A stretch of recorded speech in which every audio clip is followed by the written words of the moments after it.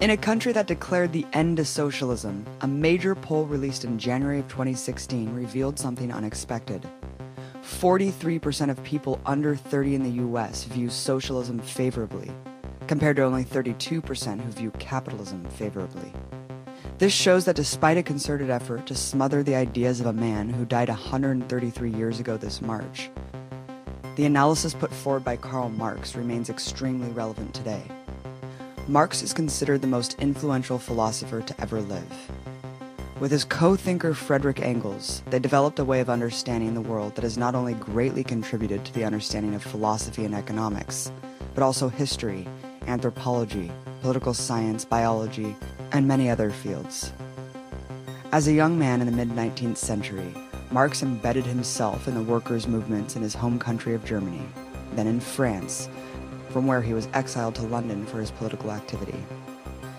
In addition to dedicating himself to the scientific study of capitalism and social change, Marx was also an organizer and convened the very first international organization of socialists with the goal of overthrowing capitalism, known as the Communist League, whose slogan was "Working men of all countries unite."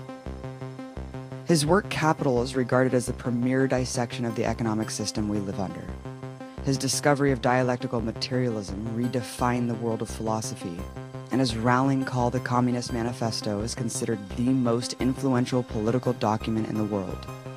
As the US empire thrashes to survive the current global capitalist crisis, and with rejection of capitalism clearly growing among young people, I wanted to find out what it was about Marx's work that has had such a profound impact from peasants in Asia to miners in Africa to workers in the US alike.